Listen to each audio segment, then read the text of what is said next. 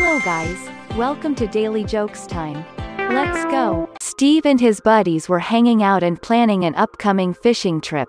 Unfortunately, he had to tell them that he couldn't go this time because his wife wouldn't let him. After a lot of teasing and name-calling, Steve headed home frustrated. The following week when Steve's buddies arrived at the lake to set up camp, they were shocked to see Steve. He was already sitting at the campground with a cold beer, swag rolled out, fishing rod in hand, and a campfire glowing. "How did you talk your missus into letting you go, Steve?" "I didn't have to," Steve replied. "Yesterday, when I left work, I went home and slumped down in my chair with a beer to drown my sorrows because I couldn't go fishing.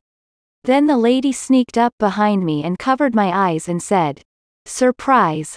When I peeled her hands back, she was standing there in a beautiful see-through negligee and she said, 'Carry me into the bedroom. Tie me to the bed and you can do whatever you want.' So, here I am." Thanks for watching. Don't forget to subscribe for other videos here on Daily Jokes Time.